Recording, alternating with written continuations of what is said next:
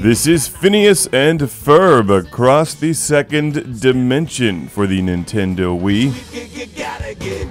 A lighthearted kids game based on Disney's Phineas and Ferb series, where you play as characters from the show adventuring through dimensions while fighting Dr. D and his evil robots and lots of things made out of gelatin, I think. It's certainly not that brand name stuff that everyone knows. Phineas and Ferb Across the Second Dimension is your basic action-adventure kids game where players will spend most of their time collecting and battling incredibly easy enemies for things that you can use to upgrade your weapons and unlock stuff. It has above-average art design, playable controls. It's actually a cute, fun game, but it's just ridiculously easy and absolutely impossible to lose. It's like these games have the cheat codes just automatically built into them now. But that's not to say that young fans of the series won't enjoy Phineas and Ferb Across the Second Dimension, because it's a neat-looking game that captures the spirit of the show and the art design perfectly. In fact, I find the levels in here to be really creative and very fun to look at, even if the gameplay itself is a bit repetitive. Look out! I really know what we're gonna do today. The game can be played one player or two players simultaneously. And if you play one player, as I'm doing here, the second character will be controlled by magic and run along with you.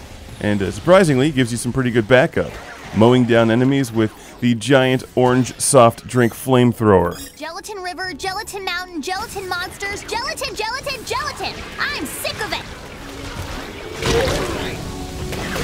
Seriously, did they write a letter to Jell-O?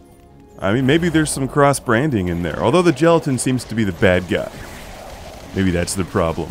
You don't want Jell-O to be your nemesis, because you'll never win. It's jiggly and delicious. How can you defeat Jell-O?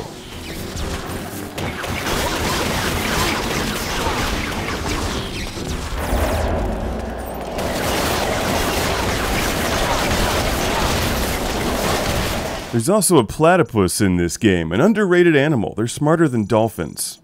And breathe fire. So in short, if your kids are into the television series, or if you're really into the series, and like a predictable button-mashing kind of game where you just run around and collect things, Phineas and Ferb Across the Second Dimension delivers. And it does it with a lot of color on screen all at once, that's for sure. This level's a bit trippy. The game pretty much speaks for itself and works the way that it's supposed to. It's Phineas and Ferb Across the Second Dimension. If you want to turn your kids into unstoppable gaming masters, you buy them a Robotron 2084 arcade machine and tell them they can't eat until they reach level 20. If you want them to endure constant praise and never lose, then you get them games like this, where the object is not to win, it's to collect, and spend your time playing it. It's Phineas and Ferb Across the Second Dimension. I would love to see these two travel into the Robotron dimension. They would last... well, they wouldn't even make it out of the first level.